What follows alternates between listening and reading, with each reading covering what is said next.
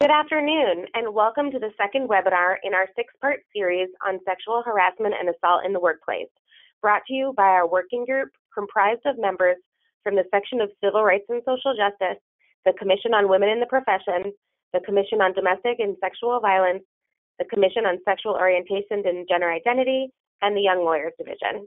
My name is Paula Shapiro, and I'm the Associate Director of the Section of Civil Rights and Social Justice.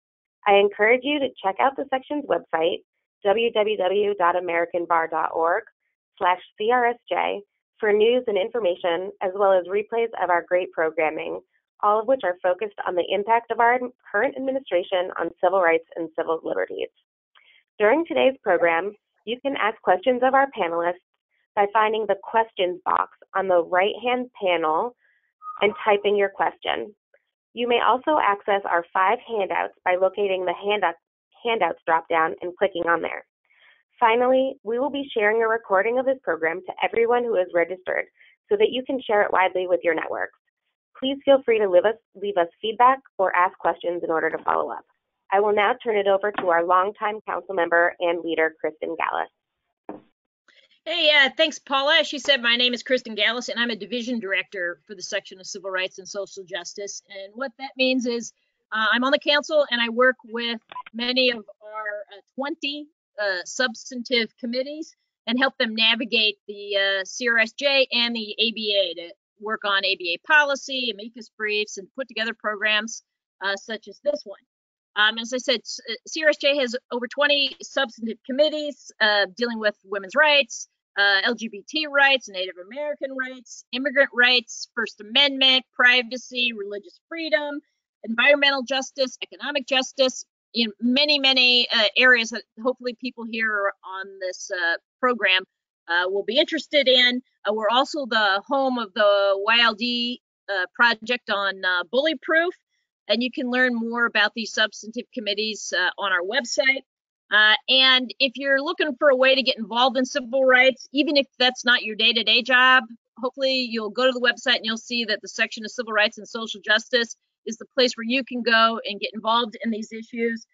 Even if this isn't your regular field of expertise, we're a small, really friendly section where you can meet civil rights giants, or you can be a newbie gaining leadership of your own. So if you're a law student, a young lawyer, or been in the ABA forever, you can come make a difference within the Section of Civil Rights and Social Justice. Now, hopefully that we've convinced you to go join our section. Let's take a look at today's program and today's speakers. As Paula indicated, our section, along with the Commission on Women in the Profession, the Commission on Domestic and Sexual Violence, and the Young Lawyers Division, put together a 6-part webinar series. And I want to emphasize, this is a free webinar series. It's, how often do you get free stuff from the ABA? So we've put this together to address various issues dealing with sexual harassment in the workplace and elsewhere. We're leading up to the annual meeting in Chicago in August, where we will have a presidential showcase that will be live and in person. So these webinars, one, you can listen to them live, and then you can also look at them on the website later on, but in August it'll be the live program. Our first program provided some great background on sexual harassment, what it is, where it comes from, and how the law developed.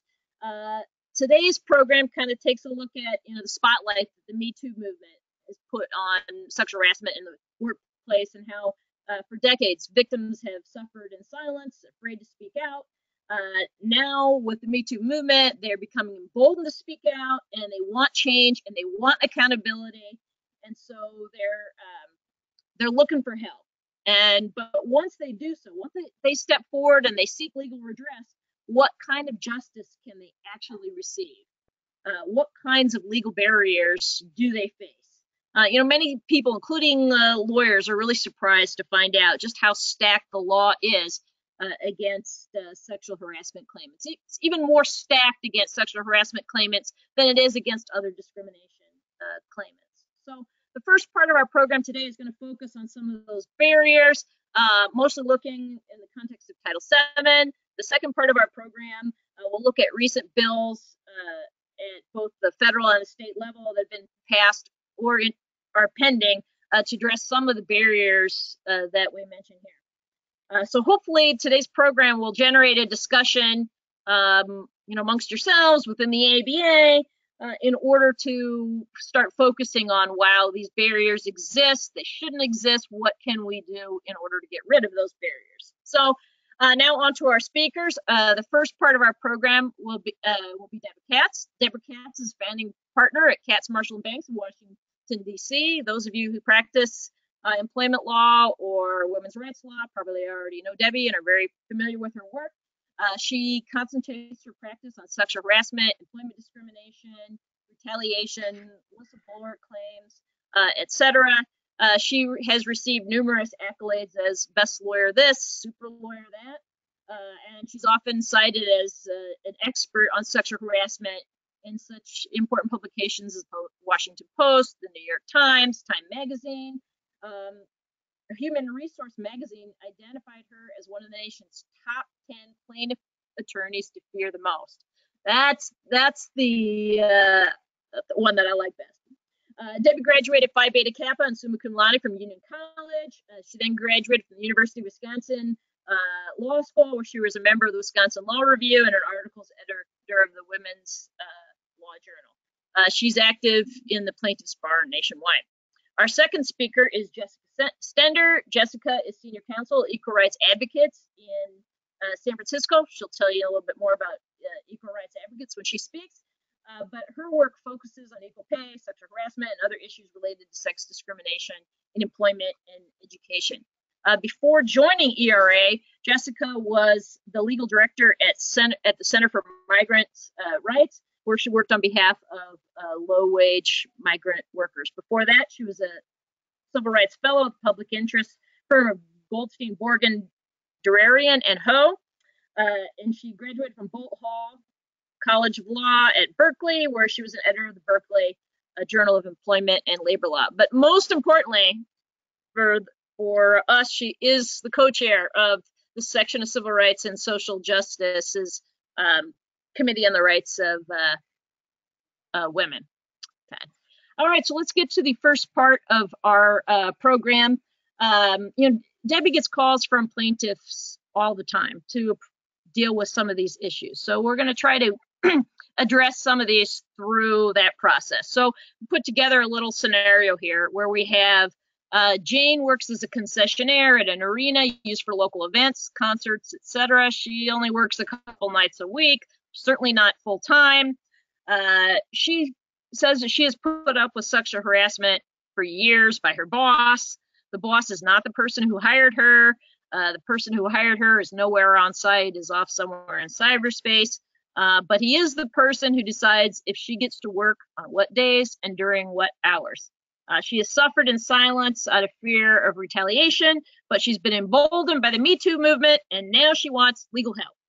So presuming Jane has found her way through the maze of trying to find a seasoned plaintiff attorney and has come across Debbie Katz, Debbie, if she comes into your office, what kinds of legal hoops does she face or that you're going to explore in your very first meeting with her? Okay. Well, first of all, thank you for including me in this important panel today. It is true that we are getting many, many calls from people who are emboldened to come forward as a result of the Me Too movement. One of the first significant barriers that women have always faced in coming forward is the feeling that they would not be believed, and they feared retaliation. And having a social movement which is helping change perceptions about how bad and endemic sexual harassment is, and that there are real structural barriers in the workplace that allow this to happen, we are now seeing a cultural shift and a perception shift, which is making more people come forward. The problem is the law still contains many serious barriers. The law is not keeping pace with what we now as a country are saying this is unacceptable workplace behavior. So the first thing that I look at when this woman comes forward is, does she have coverage under EEO law? So first, looking at Title VII, it's the federal law that protects individuals from discrimination in the workplace on the basis of gender, race, national origin, religion. And the Supreme Court in Moderator Savings said that protecting somebody from sexual harassment protects you from sexual harassment in the workplace. I'm sorry, sex discrimination is protects you from sex. Try it again. Protections from sex discrimination protects you from sexual harassment. So the first question in your scenario is she covered? And the first question that I would need to ask her is, how many employees does your employer have? Title VII only covers employers with 15 or more employees. So the fact that she is a part-time worker or only works sporadically would not preclude her from being covered as long as her employer is covered. A part-time employee does have protection under Title VII. What happens in many cases is that employers try to say that the individual is not covered because they're an independent contractor. And if someone is an independent contractor, they're not covered under federal Title VII EEO law. So in looking at whether somebody is an independent contractor, the courts look to whether the employer has a requisite degree of control over how the person conducts their work. And the reason that employers want to say someone is an independent contractor as opposed to an employee is if they're an independent contractor, they're not covered by Title VII. The other thing is that the employer then is not taking, is paying them, but is not providing other kinds of crucial benefits. So you see often with very vulnerable members of the workforce that employers are improperly classifying people as independent contractors. So the first thing is I'm going to say, look, it sounds like you are an employee. You're going to work, you're doing what this employer is telling you to do. And that's the first threshold is, yes, Title VII would apply to you. If she works for an employer that has fewer than 15, I'm going to look to see what state or locality she works under to see if there may be coverage for smaller employers. Now, are there any, if for some reason, whether in this scenario or some other scenario, if someone is an independent contractor, are they just kind of out of luck, or do they have any other types of remedies to address sexual harassment? Well, you'd really be looking at state law. They have no remedies as an independent contractor under federal law for sexual harassment. And I want to give a shout out here. The National Women's Law Center actually did some research on that and produced for us that California, Washington State, and New York City's human rights law are three of the jurisdictions that expressly deal with cover independent contractors in this scenario. So this is clearly a place that the ABA should be looking at encouraging a broadening of laws. Now, obviously, we're in a desperate moment on the federal level. I don't see anything happening good to expand Title VII, but states, and Jessica's going to speak to this, states really need to be taking the lead in this area to protect workers. The other thing this raises for me is that, Title VII is part of the Civil Rights Act in 1964. Right next to that is Title VI, which deals with race discrimination. Well, there's Civil Rights Act also deals with race discrimination in public accommodations. So whether you're talking about, motels, you're a customer or whatever, are there any federal laws out there that address sex discrimination in the context of publications that might expand sources of remedy? Well, unfortunately, Title VI of the Civil Rights Act does not apply to gender, which is crazy. It addresses race discrimination. So there may be other civil rights laws like the Fair Housing Act, but and in terms of Title VI, there is no coverage. I just want to, if you don't mind, just jump back to something I neglected to say about the difference between state and federal law. So anybody who practices in this area, if somebody walks into your office, it may be that there's coverage under Title VII, but state laws may be far more generous. So in DC, where I practice, under the DC Human Rights Act, the coverage is one employee or more. So you don't have to meet the 15 employee threshold, but more importantly, the DC Human Rights Act has no caps on damages. You can go directly to court, and we'll talk about that a bit later. So there's no exhaustion requirement. And you can sue individuals for aiding and abetting discrimination or sexual harassment. So it is a far more potent law. And we see increasingly states that we have progressive or more progressive state houses where they are allowing better coverage, better laws, and more remunerative laws, because that is one of the barriers for people coming forward with sexual harassment claims. In 1991, Congress amended Title VII to allow a structure of damages. But even for a large employer, the damages for sexual harassment or any form of discrimination are, for compensatory and punitives combined, it's $300,000. That amount has not gone up since 1991. That's outrageous. So while many people from Chamber of Commerce and elsewhere will say, oh, people file these claims because they want to get rich. This is not a way to get rich. These are really hard claims, and the damages have not kept pace. We're still looking at 1991 numbers. So the DC Human Rights Act, which has no caps on damages, is a much better law. And California has better laws, New York City. So you're going to need to look to state laws and potentially localities, counties, which may very well provide much better remedy. Well, and that also applies to public accommodations laws. Some of the states have public accommodations laws that address sex. And as you mentioned, the Fair Housing Act, our next program in our sexual harassment series is going to focus on sexual harassment in the context of fair housing. And for those of you that want to get involved in the ABA, another area that we're looking at is putting together and promoting a policy on sex discrimination in public accommodations. So, all right, moving on to the next topic, we've looked at whether she's covered. You know, one of the things that we hear about a lot in the Me Too movement, it's in the press a lot, are these things called mandatory arbitration clauses that would prevent you from going to court. What are those, and how do they affect the client that comes in to your office? Mandatory arbitration provisions are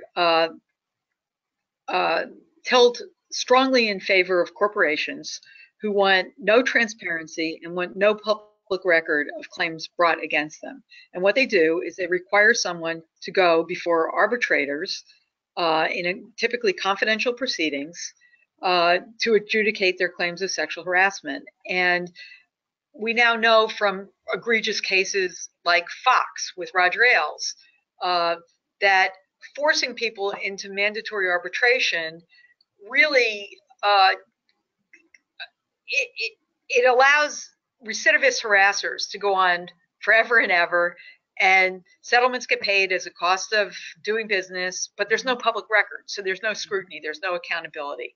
And those of us in the plaintiffs' bar vigorously fight against these cases going into mandatory arbitration. There's a repeat player phenomenon where arbitrators tends to favor the companies that continue to go back to them. There's a lot of literature on that arbitration favors companies. Remedies are far less than what juries would award. So in this Me Too era, we now really recognize that mandatory arbitration provisions are one of the tools that employers use that allow sexual harassment to continue with impunity. So they're very bad, and we have to fight against them. Jessica, you jump in. I would just add that if it wasn't already assumed, that usually the employer pays the arbitrator. So the repeat player kind of picture includes that. They know who's buttering their bread, so to speak.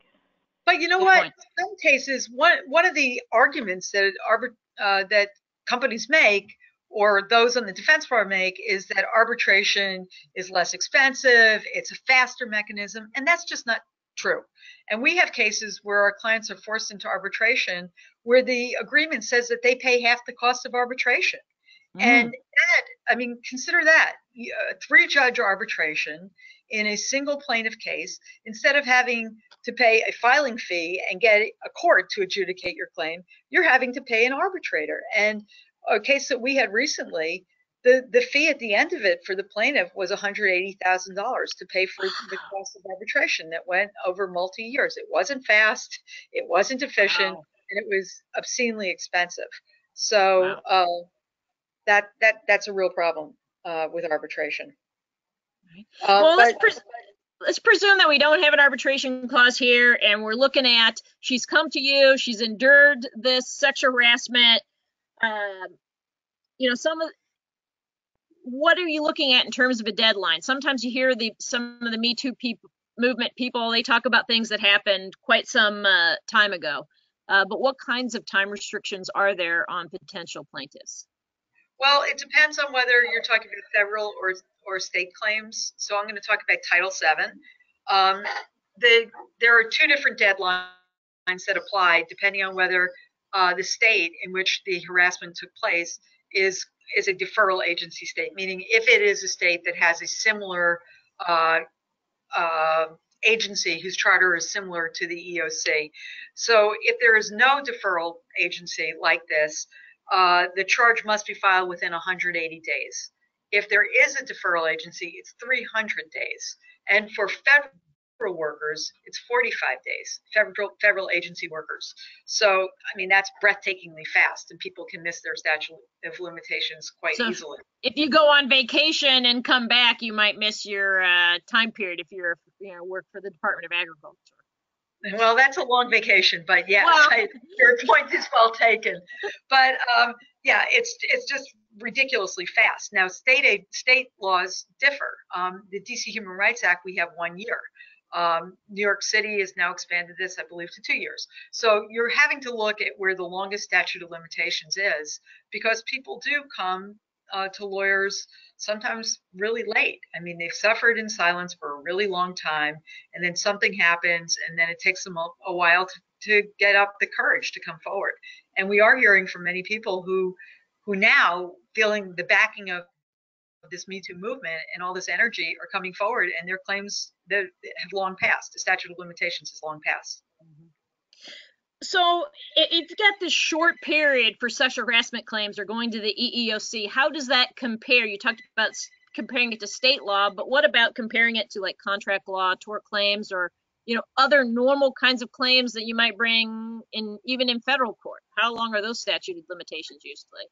Well, typically, because our legal system is often set up to protect commercial transactions, contract claims have really long statutes of limitations. Personal injury, like negligence claims, have longer statutes of limitations. And a Section 1981 claim, which would protect somebody from racial harassment, is a 3-year claim. So this is something that it just differs from jurisdiction to jurisdiction, but typically sexual harassment and other discrimination claims have short statutes of limitations. And that's another area where we should all be working to try to expand or to extend the limitations period. I neglected to say one thing about arbitration that's an important practice point, which is it doesn't matter if the employer has a mandatory arbitration provision, you always have the right to go to the EEOC or to state EEO agencies.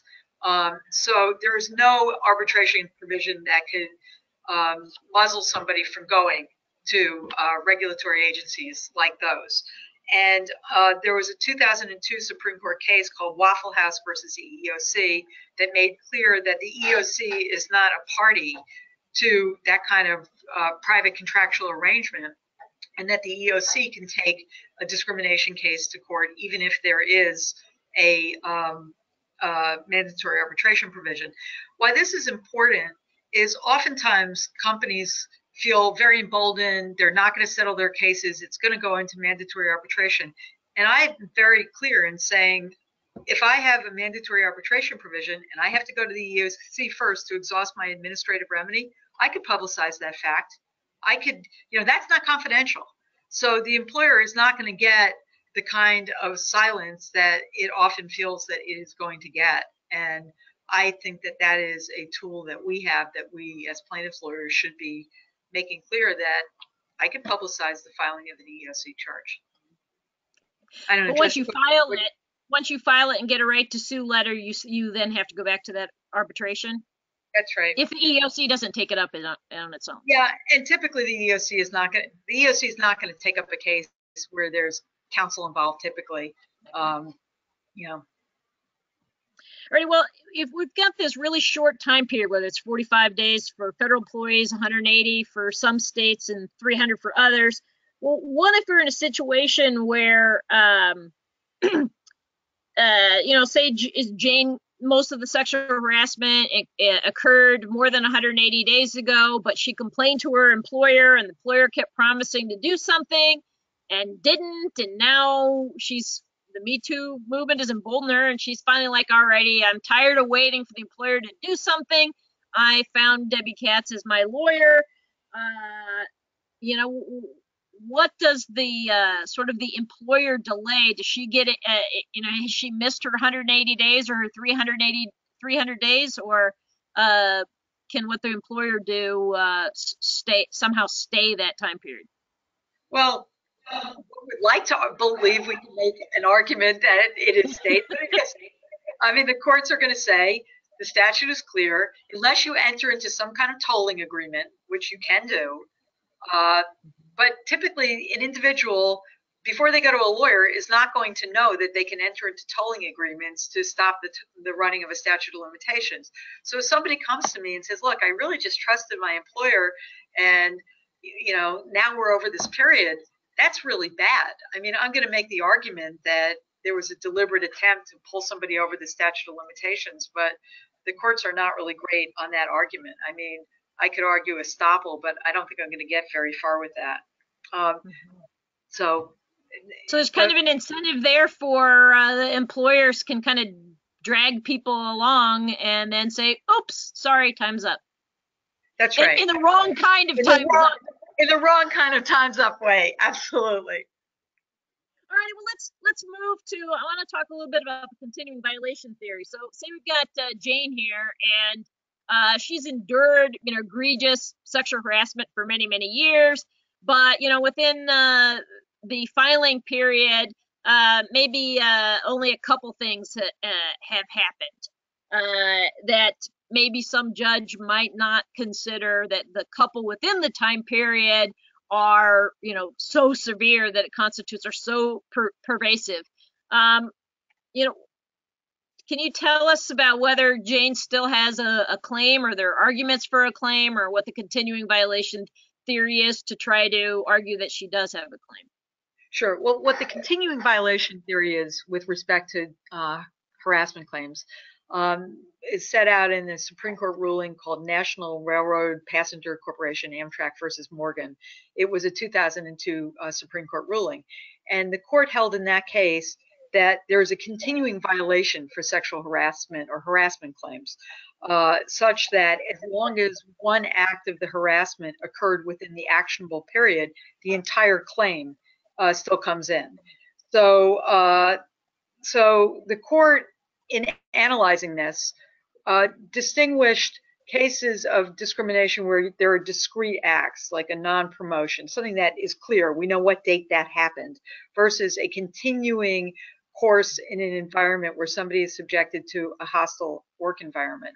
And those hostile work environment claims would fall within a continuing violation theory. Now, employers always argue, no, this new act is different than the other acts. There isn't a continuing violation. But if you can show that there was one act of harassment within the actionable period, all of it comes in. And this is really important because the standard for sexual harassment is nowhere can be found in Title VII, but the Supreme Court said that the harassment must be severe or pervasive.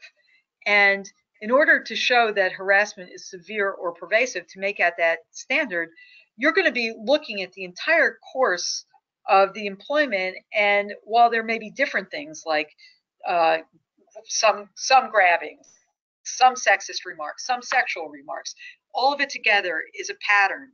And by putting together all of these acts of harassment, we're going to be able to show that we meet the standard of severe or pervasive. Severe really talks about, and if it's severe enough, like sexual assault, you don't need multiple ones. Courts can find that a single severe incident can be adequate to make out a sexual harassment claim. However, this continuing violation doctrine is very important when you are representing people with sexually hostile work environment claims. Because do you run into judges who just don't get it and think about these things as discrete acts, where it was like, you know, oh, John Doe grabbed your butt on that day, and it was Tom Johnson who grabbed it the other day, and so therefore it's two different people, even though it happens to you all the time. Those are different acts. Well, conservative judges will find any reason to kick a plaintiff out of court, and defendants will find any reason to try to distinguish things and say that this is different in kind. But the reality is, if you work in a workplace, it doesn't matter who's grabbing your butt. You're being subjected to a sexually hostile work environment. But yes, there are bad cases post-Morgan where courts ignore the fact that we're talking about a continuous set of events and try to say, no, this is different and this is actually a discrete act, and you cannot make out a continuing violation. And that's a reflexive argument that defendants always go to. So the key there is that even though that doctrine exists, it still is another legal barrier or hoop that plaintiffs have to jump through in order to establish all the elements to convince a court that, hey, this applies to me. Yes. Yeah. All right. We have a question here back when you were talking about the tolling agreements. It says that if employees put their complaint to the employer in writing, is that enough to toll the statute of limitations, or do you need an actual tolling agreement? You need an actual tolling agreement. And I always tell employees, you can't trust those representations. If you don't get an agreement in writing saying that this will toll the running of a statute of limitations and we will not assert a statute of limitations bar, forget it. You've got to act on your rights within the relevant time period. Okay. So if you have to file this, say, within the 300 days, what about what kind of money relief can you get? Can you only get relief for those 300 days that you endured sexual harassment, or if it's been going on for years, can you get relief for the entire time period? How far back can you go in order to get damages? If you prevail at trial and show that you've been subjected to a sexually hostile work environment, a jury is going to fix what the appropriate damages are with respect to that claim. They're not going to say, okay, we're going to award this amount for this period, this amount for this period. It is one claim that extends as far back as the harassment itself. And certainly we see larger verdicts the longer someone has been forced to endure sexual harassment in a workplace. So you're not going to have courts instructing juries that, oh, you can only award for this particular period. Yeah, you're going to have courts doing all sorts of stupid things. But the jury's going to do it. If you get to a jury, it's going to do what it thinks is right. Well, I hope so. But I don't know, Jessica, if you want to respond to that. But yeah, I mean, I think that this notion that we can count on courts to give proper instructions and not try to dice and slice these claims is just not, it's not realistic. Courts do that. And yeah, and I would just remind the viewers about your point earlier about the damages caps that exist for Title VII claims. All right, well, let's jump to sort of the next legal barrier. I kind of like to look at it as, if somebody punches you in the face, you get to go to court and you can file a lawsuit, for battery. But if your employer comes and, grabs your private parts, pinches you behind, a form of battery, can you go directly to court to file a sexual harassment lawsuit, or what is what are the administrative procedural hoops that you have to jump through that maybe the person who got punched in the nose doesn't have to go through? Well, you under Title VII, you have an administrative exhaustion requirement, which means you have to file an EEOC charge within the actionable period. And then you have to give the EEOC 180 days to investigate that charge. And even if it does nothing during that period, you're just sort of stuck during that waiting period, waiting to receive a right to sue letter. There's some case law that talks about the issuance of an early right to sue letter. Some jurisdictions, if the EEOC says we're too backlogged, we're not going to be able to investigate this within the requisite time period, we'll give you the right to sue to go to court. Some courts, including the DC Circuit, have said that is invalid. You cannot get an early issued right to sue letter. So essentially, You're just sitting there for 180 days. Now that's different than the DC Human Rights Act. So I may, go directly to court under the DC Human Rights Act and bring that battery claim that you've talked about with the grabbing. And Title VII is just not going to be my best remedy. Now, the problem with that is I don't get to go to federal court unless I somehow have diversity jurisdiction. And in some some jurisdictions, federal courts are going to be better than states and states better than federal. So those are lots of issues to consider, but you have to exhaust your administrative remedy before you can go to court. What happens if they don't get back to you in that 180 days? Well, at the end of 100, and that's typical, at the end of that 180 days, I'm going to write a letter saying, please issue my right to sue letter so I can go to court. Now, one of the there you can get it. Yeah, but one of the things that's really difficult for individuals is the EEOC process is, should the plaintiff want to continue it as a confidential process, it's confidential. There's not a public record of the filing. And one of the barriers for people in coming forward is, particularly in this day and age where everything is easily accessible and there's electronic filing, it's very difficult for someone to make the decision to go to court and file suit because their next employer is going to be looking in public records to see all sorts of things about their potential applicant. And the reality is, even though it would be illegal to not hire somebody because they brought a claim of discrimination, all things being equal, HR departments are going to say this person, even with the most meritorious of claims, appears to be litigious. So we're not going to hire that person. So I have clients who have EEOC charges pending, and they want their case adjudicated before the EEOC rather than going to court because they don't want a public record of having been victimized by sexual harassment in the workplace and filing a claim. And it's just really very difficult that the EEOC does not have adequate resources to keep up with the demand. And so sometimes they don't request the right to order because I need the case resolved in that venue. One of the stats that I pulled up from the EEOC preparing for today was that the EEOC, under its data, it claims that, half of the complaints it gets, it does deal with within that 180 days, but the other half take an average of 1,200 days to investigate and or resolve. That's 3.5 years. That's a really long time period. So, yes. Once you go, say you aren't getting anything back in that 180 days and you want that right to sue letter, what happens after that right to sue letter? What's the next deadline or barrier that a plaintiff faces? Well, the deadline is 90 days to file your lawsuit. The barrier is that it's very hard to find a lawyer. And these cases are really expensive to bring. And even though there's a statutory fee shifting that employers who prevail in the cases get their fees paid, we often hear from people who are in their day 70 or day 75 and they're rushing around trying to find a lawyer to get their case into court, and they haven't been able to find a lawyer during that time period. And so that's one substantial barrier, is getting to court within that 90-day period.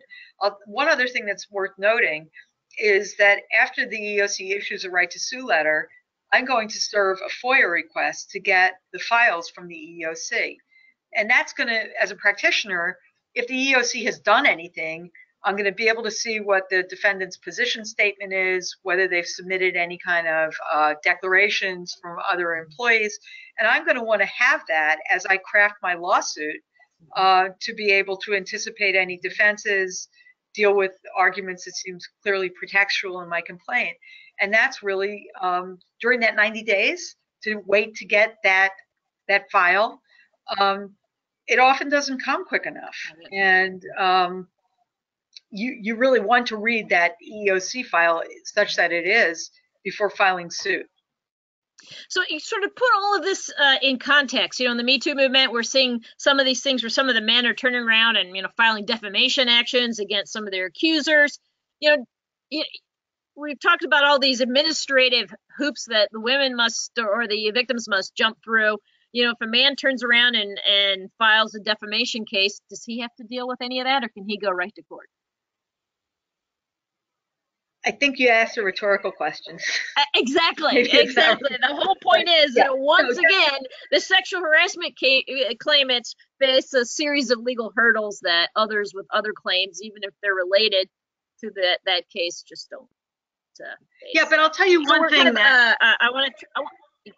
But one thing that is, I believe, a powerful tool in this moment, and we'll talk to it later because it's headline grabbing right now, is that even if a sexual harassment complaint is stale or the case has been settled, if someone defames the victim of harassment and says they're liars, they're a gold digger, or they're, whatever they say, that woman has the ability to go to court immediately herself on a defamation claim. And of course, then gets to take a lot of discovery. So we're seeing Bill O'Reilly right now scrambling because 3 women who brought claims against him and received huge settlements. I mean, in the aggregate, $45 million of settlements from Bill O'Reilly that he says he settled to just protect his family and protect them from the inconvenience and the public exposure. But he then, when he stepped down from Fox, his parting salvos were to say these people were all liars and these claims are not meritorious. So now they're suing him for sexual harassment. And he just got killed yesterday in rulings from the district court in New York. It's unsealing some of that information. Yeah, and one of the things that we learned from the unsealing of that information, and everybody should be looking at this because it's kind of shocking, is that his lawyer negotiated provisions that required the woman who settled the sexual harassment case to then come back later if allegations came out to say the evidence was fabricated, my allegations were fabricated. I mean, no lawyer in their right mind should ever put their client in a position where they're agreeing to lie as a condition of getting settlement money. That's outrageous and it's unethical. The other terms that we now know from these agreements, which again, I believe are outrageous and unethical, is that Fox then required the plaintiff's lawyers to agree to provide services to Fox going forward. And they did that to prevent those lawyers from being able to sue Fox with the next woman who comes along. And that's unethical as well. So I think that we're getting a glimpse when we look at these settlement agreements of how much effort is gone into muzzling people with threats of, Trump's case, $1 million per occurrence in the Stormy Daniels situation. But in Fox, return all the money, pay my attorney's fees. I mean, and these kind of provisions are for life. So they're very onerous. And we know from the Weinstein case, where everybody says, how come sexual harassment keeps continuing? How do predators like this get away with this for years? Well, they lock people into terribly one-sided, heavy-handed agreements where that can lead to their economic ruin if they come forward. Right, we're starting to get tight on time, so I'm going to throw out a few more scenarios for you, and if we can kind of maybe get off my soapbox. Okay. Yeah. Well, that's really important stuff, but we got time framing. Yeah. The other thing, in our scenario, we've got Jane talking about how she really wants to hold her boss accountable. If she wants to go after her boss, not just her employer, and say, hey, I want to hold him accountable. Can you do that under Title VII? Not under Title VII, no. You can under a number of state laws, DC, Massachusetts, Michigan, Missouri, Montana, New Mexico, Washington, California, Iowa, and Vermont. And this is something that we, as plaintiffs' lawyers, really want to see expansions in this way in state law. If we ever retake the Congress, this would be a good thing to amend with Title VII. But as a practical matter, it's very hard. You can't sue individuals under Title VII. Now, you can sue them for assault, battery, rape, other torts that may also be brought within the same Title VII suit. Now, we were going to kind of talk about the idea of severe and pervasive and who's the supervisor and all of the legal hoops you have to go through to show just how high this severe pervasive is, or, hey, after Vance v. Ball, who's a supervisor and can hold an employer vicariously liable. We touched that a little bit in the first program, but since we're running out of time, I'm kind of going to skip that and go right to what I call the insanity of the Farrer-Ellerth defense. Okay. Can you explain what that is? Sure, and I'll just note that we have a paper that everyone has access to that has all of the case law in the areas that you just described. And yes, there are significant barriers. Okay, so the Ellerth and Farragher defense is created out of whole cloth, and it is an affirmative defense that the Supreme Court has given to employers, that if an employer can show that it took appropriate preventative and corrective measures to prevent harassment, and the victim of harassment inappropriately failed to avail herself of those kind of remedies, the employer has a complete pass. The employer just walks away, and even though there's sexual harassment in the workplace, if the employer shows that the woman never went to HR, never reported the issue, even if the plaintiff had good reasons not to, fearing retaliation, the employer gets a pass at sexual harassment, unless there is a tangible employment action taken, like a firing. This affirmative defense only applies to hostile work environment claims, but it is a terrible doctrine for employees. So it seems like that. Well, I also want to note that also for research today, there I was looking at the Merit System Protection Board did a survey of its employees in 2016, and they came out and they said that of the employees who have endured who had reported sexual harassment, only 8% of them who actually went so far as to complain said that they thought that their agency took appropriate corrective action. So this whole idea of this defense and creating policies and procedures seems like it's certainly not doing enough from the point of view of the complainant, which also leads, if that's forcing you to first go to your employer, you got to deal with retaliation. And what kind of issues are you running into in terms of retaliation? Well, this is another area where employees are really, there is a barrier to proceeding with a retaliation claim if the court deems that the issues that they raise concerns about. So they have an HR policy. It says, if you believe you've been sexually harassed, report this to HR. And someone is called, let's say, a bitch in the workplace, and they immediately report it to HR and they suffer retaliation.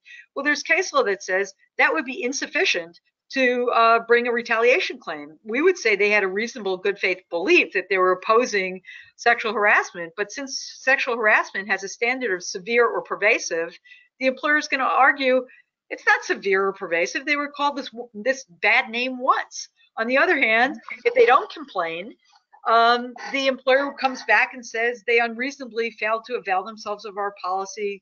Therefore, we have an affirmative defense. And the interplay between that affirmative defense and the standard for retaliation is very, it really hurts employees.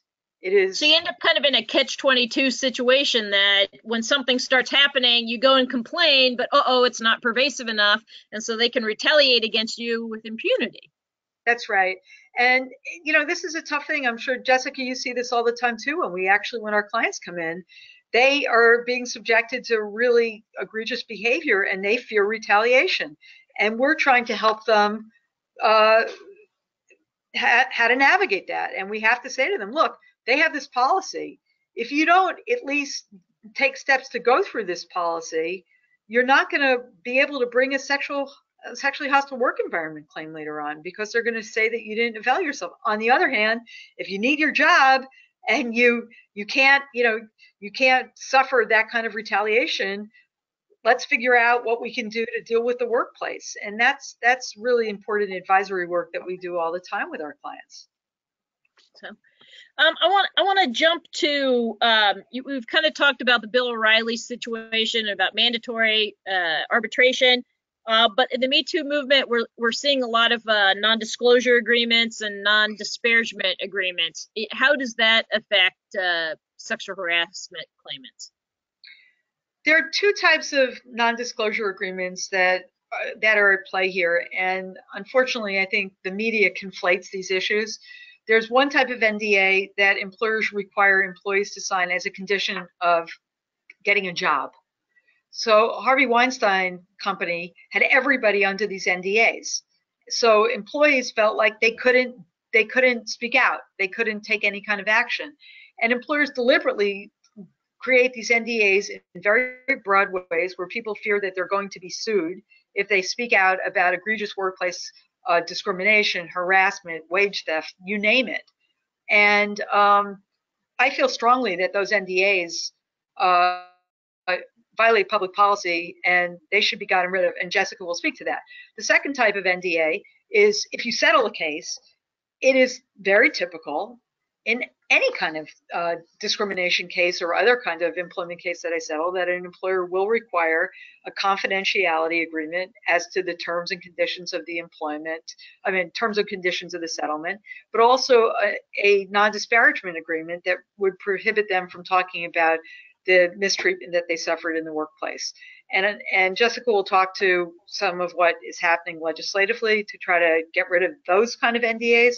Personally, as a practitioner, I can't imagine that employers are going to pay my clients adequate settlements if they fear that they can't do that in a confidential way. Because if they settle the case and I can then go forward and say, we just got $1 million settlement, it's sort of the argument is that it encourages other employees to come forward as well. So I think those legislative efforts are well intended, but I fear the backlash in terms of cases not settling or settling for much smaller sums. Now, you touched on earlier this idea of the damages cap, but we hear, sort of the backlash to the Me Too movement is that, oh, these women are just out there, trying to get rich off filing lawsuits. I mean, what are the limited remedies really available to complainants, under Title VII for sexual harassment claims? Well, we talked about Title VII. I mean, the maximum damages would be you're entitled to back pay, reinstatement, but your maximum damages for a large employer of 500 or more employees is $300,000 of compensatory and punitives. That's, believe me, people bring these claims not to get rich. There are many better ways to get rich, including buying lottery tickets than being sexual harassment complainants. What are their chances actually of getting reinstated as part of a lawsuit too? Say, hey, they suffer retaliation or whatever, and they're fired. In theory, you can get reinstated as part of the injunctive relief, but how often does that really happen? Well, typically you want that order, right? And then if reinstatement is impracticable, then they have to pay front pay instead. Mm-hmm. So you always have to make the demand for reinstatement. And I've had one or two cases where someone actually really wanted the moment of walking back in the workplace and say, I took them to court, I held them accountable, I won, here I am back at my desk. Now, those individuals who are willing to do that, and that takes a lot of gumption, the employer will pay them a whole lot more not to come back to work. So a reinstatement order is valuable in these cases. But if you get the situation where, you're talking about front pay and you run into judges that say, oh, that's speculative and are very hesitant to give you front pay, even though there's evidence that maybe the employer blackballed, like in Weinstein case, we find out that here Weinstein was out there lying about Ashley Judd and Mira Sorvino to make sure they never got hired again. If that were an employment situation, how do you deal with that? Well, courts do say projections that show that somebody over many, many years is going to suffer a certain amount of economic damages. Courts are going to say it's too speculative to look at 7 years out, 8 years out, 10 years out. But in our jurisdiction, the courts will award front pay for about a 5-year period, unless there are other mitigating circumstances, like if it's an older worker who's not going to be able to get a job. Or where somebody works geographically, there aren't as many jobs, you may be able to make arguments for longer front pay. Alrighty, now the final area I want to address with you before we move over to Jessica, and this is something that may be obvious to lawyers, but isn't obvious to the clients that walk in the door. And I call it the litigation sucks category. When you have a client who comes in and she wants justice, she wants to see the right thing done, what do you have to tell her about this is the way litigation really is, and you got to decide whether you really want to move forward with this?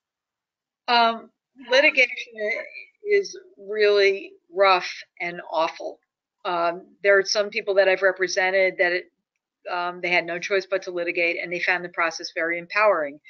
But defendants take off their gloves and do everything that they can to try to discredit people in all sorts of discrimination cases, but particularly in sexual harassment cases where you have to show that the harassment was unwelcome, the behavior was unwelcome. And employers come forward with all sorts of egregious stories to show that the person welcomed being called a bitch or a slut. It worked. Well, she liked that. She laughed. She told the same jokes. She grabbed men too. I mean, the discovery is disgusting. And to get compensatory damages for emotional distress damages, you're going to have to be subjected to an IME, and it is very invasive. What is that for our attendees? IME. It's independent examination, but it's not independent. It's the defendant's. Yeah. It's a defendant's. Decides which doctor they're going to send you to say you're a nut or a slut. Pretty much, or to ask all sorts of crazy details about the person's life, to say no, their emotional distress stems from the fact that I had one case. I mean, this was testimony in court. Her emotional distress stemmed from the fact that her father wouldn't pay for her medical school and paid for her brother's medical school, so therefore she's always been like an angry bitch. And when we pulled the jury afterward, they were like, yeah, that's what really upset her. Like, you're kidding me. So the IMEs rather than years of sexual harassment. Right. So litigation, I've been doing sexual harassment work for more than 3 decades, and I was much more sanguine about filing suit in my first and second decade of being a lawyer. And now I'm much more committed to doing everything I can to try to get cases settled up front so someone can go on with their life and not be a litigant. Because it's just that down and dirty and just plain sucks. It is. And also people's lives are just frozen during that period when they're in court, and they don't have much control of the timing or how invasive the discovery can be. So I'm a litigator, but I'm a litigator as the last resort. I really believe strongly in trying to get these cases settled. Well, since we're approaching, we got 5 to 1 here, and so we've got lots of other issues that address legal barriers.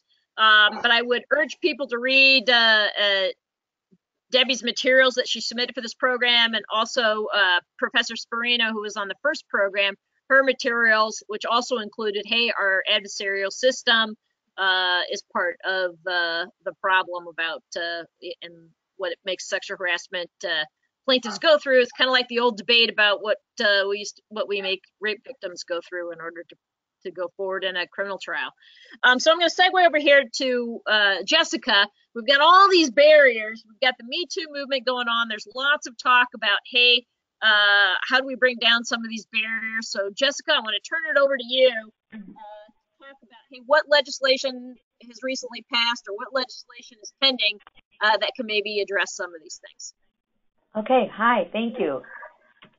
So my name is Jessica Stender, and I'm an attorney at Equal Rights Advocates in San Francisco. We're a nonprofit organization. We provide legal services and brief services and information and legal representation, primarily around issues of discrimination, including pay discrimination, sexual harassment, and pregnancy discrimination. So I'm going to get started.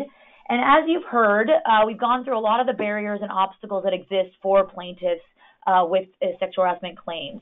So I'm going to go through today some of the legislative kind of responses that we've seen at the federal level, and then an overview of what we've seen at the state level in response to these issues, in response to the Me Too moment. I'll start with just a quick overview of the kind of extent of the problem. So just really quickly, as many as 85% of women say they've experienced sexual harassment. This is from an EEOC task force report, the chairs of the EEOC. However, 75% of them who have experienced it don't report it. Some of the reasons that people don't report sexual harassment is because they think they won't be believed, they think they'll be blamed, they worry the employer won't do anything, and they worry about both professional retaliation as well as kind of social retaliation or being ostracized. Similarly, you heard some about retaliation. I'm going to talk some about the legislative proposals around that to kind of strengthen retaliation protections. But as many as 75% of those people who don't report sexual harassment who do report sexual harassment experience retaliation. However, and this just gives you a sense of the extent of the problem, in 2015, harassment complaints comprised nearly a third of the charges that were filed with the EEOC. So it gives you a sense of how pervasive this problem is. So at the federal level, I'm going to give a kind of quick overview, starting with legislation that deals with the legislative workforce. HR 4924, the Congressional Accountability Act, so this deals with just legislative employees. It would extend protections to unpaid staff and a broader segment of the legislative workforce. It would provide a streamlined and easier process for legislative employees to make complaints. It would require, and this is a trend we're going to see as I go through some of the other state law bills that are proposed, it would require members of Congress to reimburse the Treasury for any settlements or awards that are paid out due to sexual harassment or sexual violence. It would require a semi-annual report by the Office of Congressional Workplace Rights on the state of sexual harassment complaints. It would require that entity to conduct climate surveys every 2 years, and it would require the initiation of a reporting system that would track claims that are filed.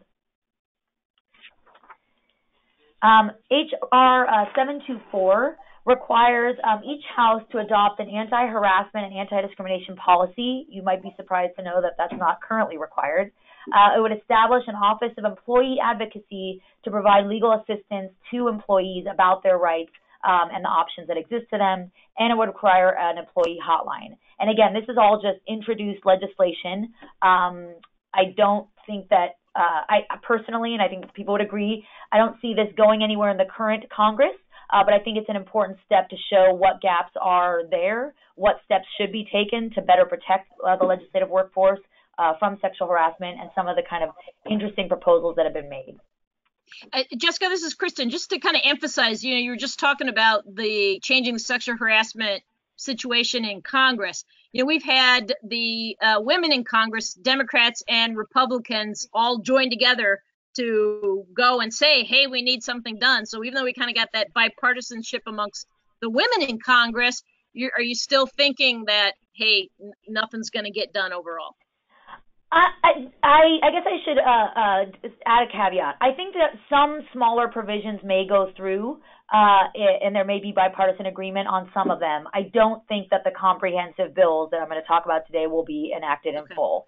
And after we talk about these bills that deal with the legislative workforce, I'll then go into some bills around the private workforce, and those I would not expect those in the current Congress to go through. Debbie, did you have a point? Okay. Just that the House of Representatives passed this bill, the Senate has not taken it up. And exactly. I was actually part of a work group that helped, with a lot of compromises, come up with this new legislation. And we were told that the Senate was going to act on it immediately. And of course, they're not. So it's very disheartening. A lot of effort went into coming up with this compromise legislation. And the Office of Compliance in Congress it's just egregiously bad for employees. Mm-hmm. And it's amazing that the Senate won't act, even though there's been so much embarrassment. Yeah. I agree. So the next bill that I'll mention, again, this is dealing with the legislative workforce, HR 724, requires that House office certify on their payroll forms that any payroll actions that are taken are not connected to payment of settlements for conduct prohibited by the law, and that House members certify that they're not using their representational allowance to pay awards or settlements under the CAA. It also amends the House Code of Conduct, official conduct, to prohibit a member, delegate, commissioner, officer, or employee of the House from committing sexual harassment or engaging in unwelcome sexual advances. And it also prohibits sexual relationships between members and employees, except between married individuals. So that moving towards bills that deal with the private workforce, and again, we're talking at the federal level, the kind of ones that I'll highlight are listed here. So I've listed them in buckets. So the first bucket, and this is how I'll also address the pending state legislation, deals with legislation that's going to increase transparency and reduce secrecy. And as we've talked a bit about today, this kind of issue of secrecy around sexual harassment that occurs in the workplace and any kinds of settlements that do come about has been a problem in seeing kind of repeat offenders and issues that really go on, for a lot of time, and many women and sometimes men, the majority of them are women, suffering sexual harassment because they're not aware of prior incidents. So the first one, ending secrecy about workplace sexual harassment, is HR 4729. It would require employers, when they submit the EEO-1 form, that large employers of 100 or more employees have to submit every year, that they'd have to include the number of settlements paid relating to sex discrimination, which of course includes sexual harassment. The second bill, ending forced arbitration of sexual harassment, would ban pre-dispute arbitration agreements for forced arbitration for sex discrimination claims. The third one, Sunlight and Workplace Harassment Act, would amend the Securities and Exchange Act to require disclosure of settlement payments on disclosure forms for sexual abuse and harassment payments. Go ahead, Kristen. Yeah, I was just going to say, you're going in and out on us, so okay. Be sure to speak to the camera. Okay. Is that better? There we go. Okay. Yep. Jessica, is it sort of the same group of members of Congress and largely led by women who are introducing all this legislation? And yes. People like to jump on it and get some good headlines for it, but none of this is really going anywhere. Yes, it's mostly women who have introduced these bills. And again, there may be some specific areas in which I think there could be some bipartisan agreement and some movement, but I would not expect these bills as they are intact and as a whole to go through. Right. The next kind of bucket is and this is again a trend we're seeing at the state level, is to bar tax subsidies and deductions that are related to sexual harassment, for payments that are related to sexual harassment. So these three bills deal with that. The first one, HR 4514, and the second one, 4495, would amend the Internal Revenue Code to deny tax deduction, business deduction, for settlements or payments that are made related to sexual harassment or sexual abuse, if it's subject to an NDA, a non-disclosure agreement. And it would also ban that tax deduction, that business deduction, for attorney's fees related to those settlements or payments made for sexual harassment claims that are subject to NDAs. The third bill, HR 4748, would also amend the Internal Revenue Code to deny this business exception deduction for severance payments that are made to employees when they're terminated for sexual harassment or sexual violence, if that was a factor in their termination. Oh, wow. So when they pay big golden parachutes to $45 million or something obscene to Roger Ailes, that's not a deductible business expense. Exactly, under this proposed legislation. Nice. The next bucket is legislation that expands protections and coverage. So we talked a lot about how just existing law often isn't sufficient to protect employees from sexual harassment and really hold employers accountable. So these two bills, the first one that I've listed here, which is HR 4152, deals with the issue of supervisor liability. We did not get to that and discuss that really in depth in the first part of our webinar, but it basically would modify supervisor liability standards that were set forth in the Vance v. Ball State University decision, which is discussed in full in the materials that we provided to you all, and I suggest you read it. But it really narrowed the scope of supervisor liability for sexual harassment. So this would kind of amend that and kind of advance fix, so to speak, and not limit it to individuals, which the Vance decision did, not limit supervisor liability to individuals only with the authority to take tangible employment actions, which really narrowed the scope of supervisors and individuals that can be held accountable for sexual harassment. It would hold employers liable for negligence of the employer when that negligence of the employer led to the creation or continuation of a hostile work environment. The second bill, Protecting Independent Contractors from Discrimination Act, would kind of extend, as you heard in the initial part of this presentation, sexual harassment law applies to employees, and it's prohibited for employees. Some states have protections for other types of individuals working, like independent contractors, but at the federal level, it's just employees. So this would extend the anti-discrimination protections of Title VII, which include the sexual harassment protections, to independent contractors as well. And then this next bucket, legislation to kind of promote prevention of sexual harassment, HR 5113, which requires sexual harassment training for employees of federal contractors. So moving on to the states, as you can imagine and have probably read in the news, there is quite a bit of action at the state level of legislators wanting to address sexual harassment and take a hard stance and increase protections for workers. There's too many bills in all the states to go into all the details.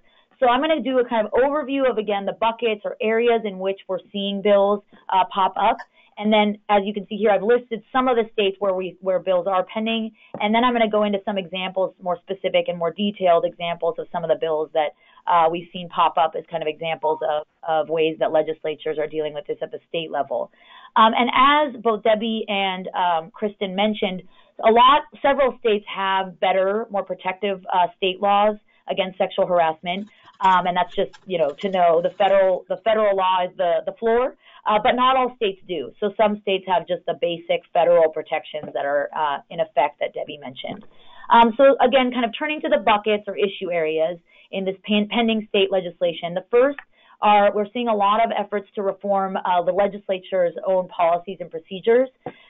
So some of those kind of specific issue areas are training, requiring increased training of legislative employees and legislators, reporting requirements and public disclosures of harassment complaints within the legislature, and then also any payments that are made. Again, limitations on the use of public funds to settle claims and requiring legislators to reimburse payments that are made, settlement payments that are made for sexual harassment claims. The second bucket is increased record keeping and reporting requirements. So I just included one bill example here in California, AB 1867, which would require all employers of 50 or more employees, so this is again private, not specific to the legislature, to keep records of sexual harassment complaints for 10 years. Next bucket, mandatory training. So at the federal level, there is no mandatory training.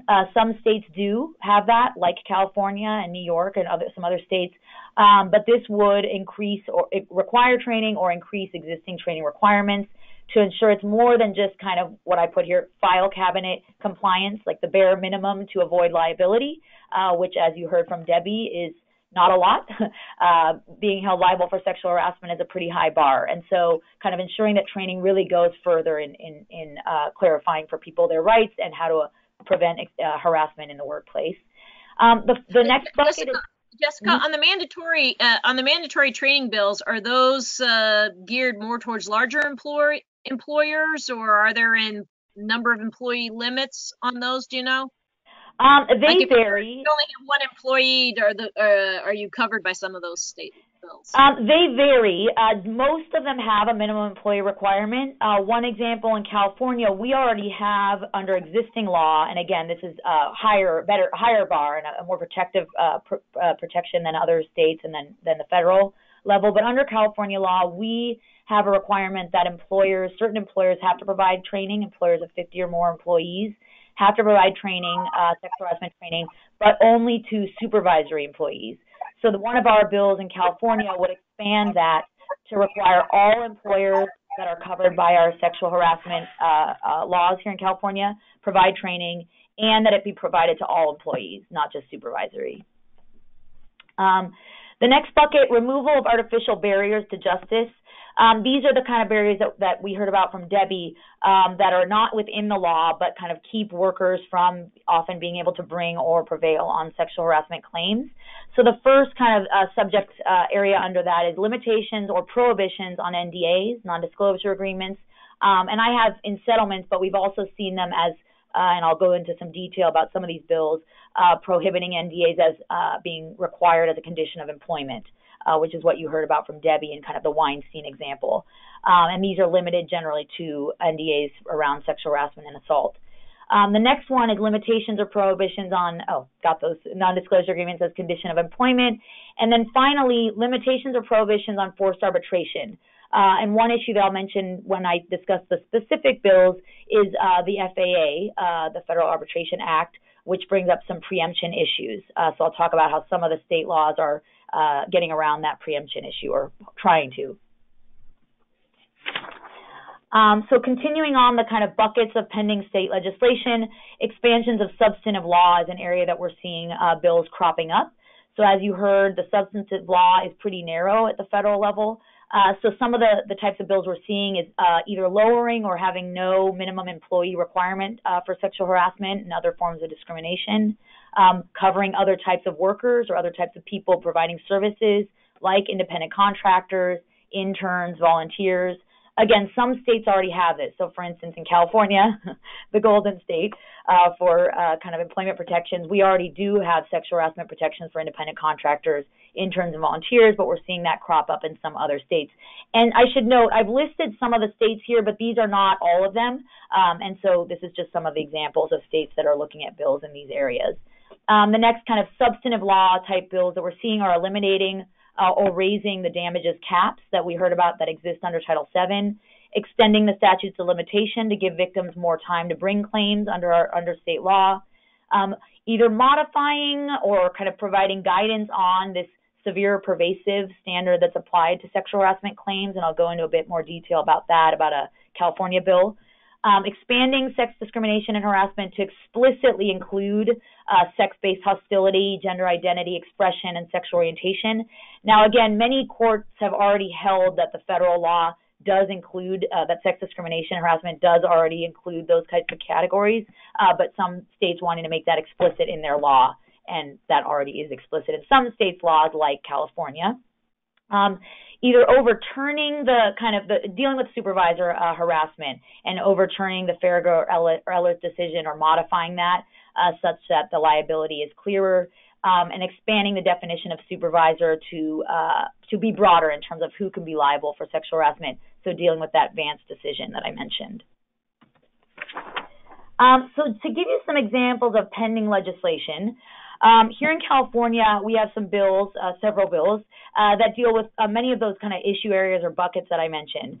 So one of our bills would extend the statute of limitations, and again, this of course can only be for state law claims, not federal. So our current statute of limitations in California is only 1 year, would extend it to 3. And as Debbie mentioned, the statute of limitations for these types of claims are much lower than others. So here in California, you have 3 years for contract, 2 years from personal injury. So really, this is kind of making it commensurate with other filing periods. And oftentimes, victims of sexual harassment don't come forward right away for some of the reasons I outlined. Fear of retaliation is a big one, fear of not being believed, and often just the trauma of that victims have experienced. Trauma can keep people from being able to even face what happened to them and come forward. So a year really isn't enough time, as you can imagine. The next bill, SB 1300, would strengthen our state, California, anti-discrimination and harassment law in many ways. So it would prohibit employers from requiring employees to sign NDAs or waivers of claims as a condition of employment, or kind of in receipt of a bonus. It would also provide guidance on this severe pervasive standard. So as we heard, the severe pervasive standard is a pretty high bar for sexual harassment complainants to meet anyway. But even given that high bar, courts have sometimes interpreted it in ways that kind of makes it even harder. So kind of one way we're dealing with that in California is in this bill is to kind of explicitly explain that certain cases got it wrong. So one quick example, a case here in California called Brooks v. City of San Mateo, and this gives you a sense of how courts can apply this standard to really kind of not allow victims of harassment, even pre-egregious harassment, to prevail. The Brooks v. City of San Mateo case was a 911 dispatcher was groped by her colleague while taking a 911 call under her shirt, under her pants. This person, the colleague, the aggressor, actually was found criminally liable and served jail time, yet the Ninth Circuit found that this did not constitute severe or pervasive conduct. Interestingly, that was a decision authored by Judge Kaczynski, who you may have heard about recently in the sexual harassment realm, former Justice of the Ninth Circuit. So that gives you a sense of the kind of ways that we're dealing with that, at least in California and in some states, to kind of explicitly say that case got it wrong and give guidance from the legislature to courts on how to apply that severe pervasive standard. And some states are actually changing the severe pervasive standard for their state law. The next bill, 1038. Jessica, what are they substituting it with? I mean, it's got to go, but how are you threading that needle? Well, it's a tricky question. There's one bill in Minnesota that sadly looks like it won't be going anywhere. And so they are still determining kind of what that language will look like. The dissent by Ginsburg, I believe it was dissent, in the Harris forklift case, which has to do with conduct that basically creates conditions that make it harder to work in. That's a bit where we're seeing some of these legislatures going. It is a tricky needle to thread in terms of what makes sense and what is a appropriate standard that people can use. I think it's clear to many that the severe pervasive standard has its problems, but unclear what that should look like. And I'm sure you probably have written on this. Is that right? Or no? On kind of what that standard should be?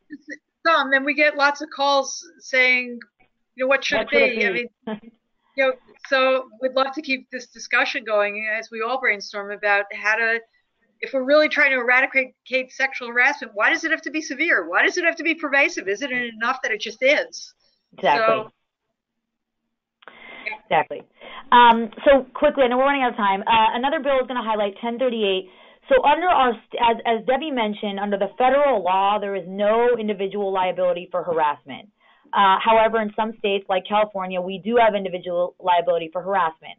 However, in California, a Supreme Court case put some doubt on whether there is individual liability for retaliation, which is a bit odd because it kind of almost incentivizes employees or individual supervisors, I should say, to retaliate because they know they can be held individually liable for harassment. So this would clarify that there's also individual liability for retaliation. The Unruh Civil Rights Act, just to give you a sense of some state laws that provide sexual harassment protections to non-employees or traditional employees, that applies to other kinds of professional relationships.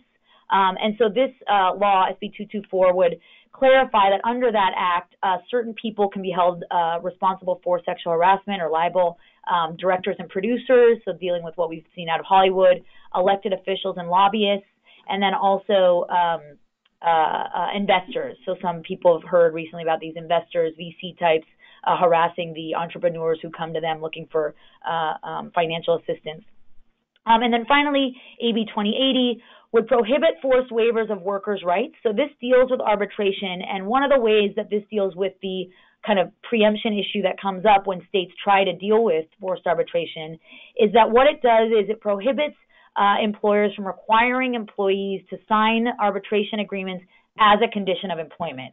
So it doesn't do what other state laws have tried to do and often find issues of preemption, which is to say that arbitration agreements are not enforceable for these kinds of civil rights. It just says you can't require an employee to sign it as a condition of employment. It also says you can't retaliate against an employee for refusing to sign an arbitration agreement. That brings up the question of how many employees, especially low-wage workers, would even know what an arbitration agreement meant and why they shouldn't sign it. But it's an important, I think, step forward in the movement of kind of promoting then education of workers about why these arbitration agreements can be harmful to their ability to kind of really gain justice on these civil rights claims. One more example I'm going to provide and then move on to the last slides is in Pennsylvania, some pending legislation, and I'd like to give a shout out to the Women's Law Project in Philadelphia, who's been working on this along with some other bills. So this deals with, again, the bucket of legislative employees. So it would create uniform policies and procedures around sexual harassment for the Pennsylvania General Assembly. It would prohibit sexual harassment explicitly and retaliation by employees of legislative agencies. It creates an Office of Compliance to receive complaints and investigate. It does not have a time limit for filing complaints. It prohibits NDAs being required as a condition of filing a complaint, but it does allow, if it's a voluntary agreement, an NDA or a confidentiality clause as part of a settlement. However, if it's an elected official who's at fault and the complaint is found to be credible, they're not allowed to use an NDA. Requires legislators to pay back any funds that are paid for settlements of sexual harassment, and it requires reporting of information about settlements of sexual harassment complaints. And I raise this again as an example because it kind of shows, although it's just one bill in one state, it really covers some of the gamut of areas that we're seeing in other states as well. And even though this is specific to the legislature, we're seeing these kinds of proposals that are also applicable to private workforces. And then I just wanted to raise that in addition to the kinds of bills we're seeing around employment-related harassment, one kind of interesting area that I think is an important one is looking at going even before employment and trying to take preventative measures and pass legislation that deals with sexual harassment and sexual violence before we even get to employment. So I just give two examples of bills, one in California and one in Illinois, that require sex ed classes to include information about sexual harassment and sexual violence. When students are learning about these issues early on, it of course can help prevent sexual harassment and sexual violence later in the workplace. So the California bill would extend what we already have required sexual harassment training in sex ed curriculums. It would extend that to charter schools. And then in Illinois, it would require that sex ed curriculum be changed to update issues of sexual consent. So just kind of getting these issues earlier, getting students to understand these issues earlier is kind of a preventative measure for when they're in the workforce. And then finally, I just want to highlight some recently passed state legislation that came up in response to the kind of Me Too moment. And I'll go quickly. So in February of 2018, we passed in California a legislative employee whistleblower protection. So it prohibits retaliation against legislative employees for speaking out about these kinds of issues. In April of 2018, New York passed several laws through their budget process, passed several important reforms, and I'll go quickly. Reimbursement of state funds that are paid to victims, so that's another kind of trend that we've been seeing. And I'll give a shout out to A Better Balance, an organization that's been doing a lot of work on this in New York. Also in New York, their recently passed sexual harassment trainings include mandatory training by all employers in the state have to adopt a model sexual harassment policy, and provide sexual harassment training to their employees, which includes examples of what sexual harassment is and what employees can do, under the law to complain about it or file claims. Again, in New York, it bans NDAs in settlements involving sexual harassment unless the complainant chooses that. So if you come to a voluntary settlement and the plaintiff wants it or the complainant wants it, you can, but otherwise they're banned. There's a 21-day period in which the complainant can consider the NDA, and then there's a 7-day revocation period in which the complainant can choose to revoke the NDA. A second part that could potentially raise some preemption issues bars mandatory arbitration clauses for sexual harassment claims. And really quickly, expanding sexual harassment protections for non-employees in New York. So this would expand it to groups like contractors, vendors, consultants, or employees of those groups. And then finally, the last two recently passed kind of Me Too laws are in Washington, just in April in this month. One, it would prohibit employers from requiring employees to sign NDAs as a condition of employment. That would prevent them from being able to discuss these problems. And then two, a law that bars mandatory private arbitration, this issue that we've talked a lot about, when it's dealing with sexual harassment or state or federal discrimination claim. So I ran through those pretty quickly, but I know we're running out of time, so I'll leave it at that. Yes. So Paula, do you want to go next? Or if we have any questions up there, we only have a few minutes. If people want to send them through the question feature, or otherwise send them to Paula, who can forward them to us after the program. I haven't really been seeing that many run across here, so. Well, I have a question. Yes. Deb, go. Why are we all not moving to California? Where they have better laws on these issues? Where they have better laws, and they're really trying to tackle these issues. You know, I guess I want to just raise this with the panelists because we all think a lot about these issues, but we are in this moment of cultural reckoning. How do we keep the pressure on so we really see legislative change? Because the laws are not good enough. The standards are too high. There are too many legal barriers. And how do we keep the pressure on when we run out of the headline grabbing stories or people become so inured to them? So what are your thoughts? I mean, I'm very concerned about low wage earners, you know, that in this great moment of reckoning, they're somehow going to be left behind. What do we do? Jessica, you want to go first? Well, I think that's a big question, but in a really quick moment, I think making sure that legislators stay aware of the pervasiveness of this issue. I think people have been, at least the ones that I speak to, pretty shocked about how frequent and common sexual harassment is, and I think especially for low-wage workers, you know, you hear about it in Hollywood and higher paid, very visible people not coming forward because they fear retaliation, and really explaining to legislators and the public that that fear is so much more compounded for low-wage workers, immigrant workers who have, you know, maybe don't understand their rights, don't know the law. If you're undocumented, you fear immigration consequences. That's often we've seen with our clients who are primarily low-wage workers, a tool that supervisors and other harassers use to keep people from speaking out. They basically threaten to take retaliatory action. And so, of course, fear of deportation or other immigration consequences, but also just fear of losing your job. A low-wage worker really can't absorb that. So I think keeping the pressure up, keeping the public discussion going so that people are aware that how pervasive this problem is and the real fears that people face in taking steps to address it.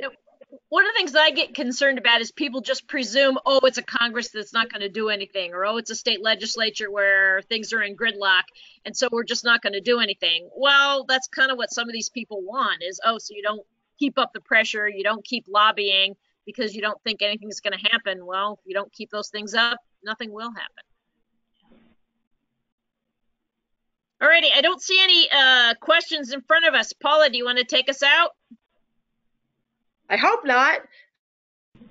Oh. Take us out. Well, I just want to thank everyone so much for participating and for joining us. You guys are amazing, and I learned a lot. So thank you so much. And we will be sending out a recording of this to everyone who registered for the program. So thank you again. Okay, and join Section of Civil Rights and Social Justice and the Committee on the Rights of Women. Thanks, everybody. Bye. I'm signing up today.